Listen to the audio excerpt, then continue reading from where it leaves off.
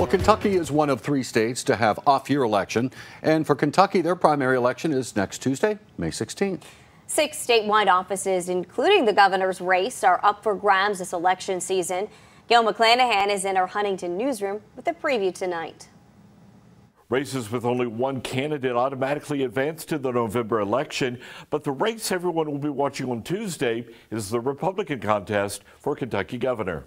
That attempt to get that nomination has become a horse race. Political analyst Tom Matajasic believes the Republican race for Kentucky governor will come down to 2 candidates, Kelly Craft and Daniel Cameron.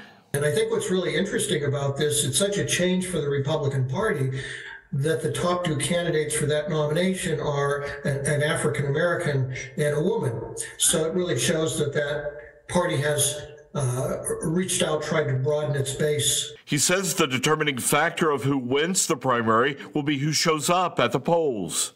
What do you think turnout will be like on Tuesday?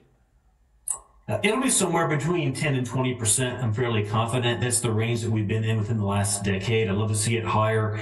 Secretary of State Michael Adams says contributing factors to the expected low voter turnout is independents cannot vote in primaries and Democrats have only 2 contested races on Tuesday.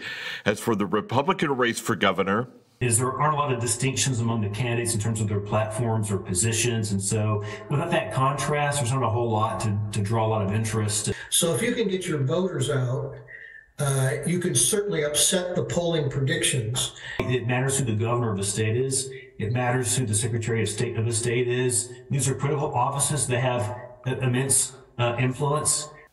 In the race for Attorney General, there's only 1 Democrat and 1 Republican, so that race will not be on the primary ballot on Tuesday. It'll be on the November ballot, along with 5 other statewide offices. In the Huntington newsroom, Gail McClanahan, Eyewitness News.